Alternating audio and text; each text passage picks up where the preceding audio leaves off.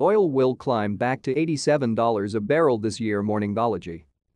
Crude oil is back above $75 and could see $87, says Goldman Sachs. All thanks to disruption in the Gulf of Mexico and signs of unexpectedly strong demand.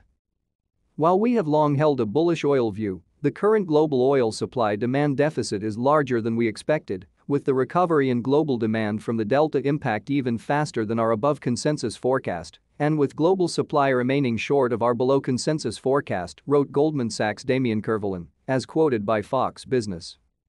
To stay up to date with latest top stories, make sure to subscribe to this YouTube channel by clicking the button above this video. Should oil prices continue to push higher, here are some of the top ETFs to consider. SPDR Energy Select Sector ETF, XLE, at $52.70 with an expense ratio of 0.12%, the XLE ETF provides exposure to companies in the oil, gas and consumable fuel, energy equipment and services industries, as noted by State Street SPDR. Not only does an ETF allow for diversification, you can buy it for less. For example, we can buy the SPDR Energy Select Sector ETF, XLE, for $52.70 a share. If we were to buy 100 shares, it would cost us $5,270.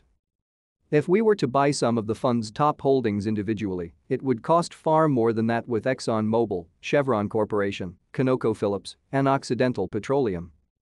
Invesco DB Oil Fund, DBO, this ETF seeks to track changes, whether positive or negative, in the level of the DBIQ Optimum Yield Crude Oil Index excess return plus the interest income from the fund's holdings of primarily U.S. Treasury securities and money market income less the fund's expenses.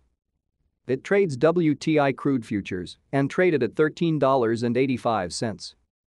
Issuers Global Energy ETF, IXC. The Issuers Global Energy ETF seeks to track the investment results of an index composed of global equities in the energy sector.